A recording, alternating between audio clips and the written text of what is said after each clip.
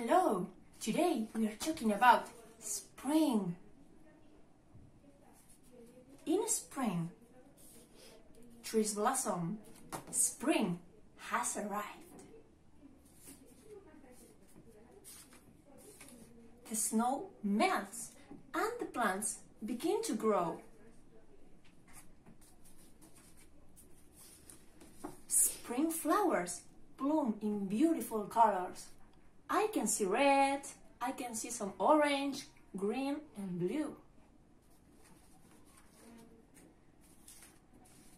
In spring, animals wake up from their long winter naps. Which animal is this? Right, it's a bear.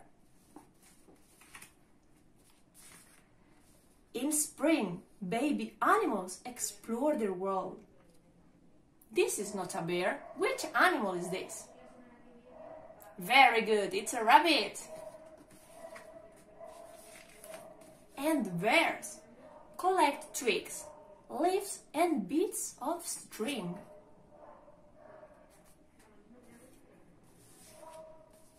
They use these treasures to build their little nests.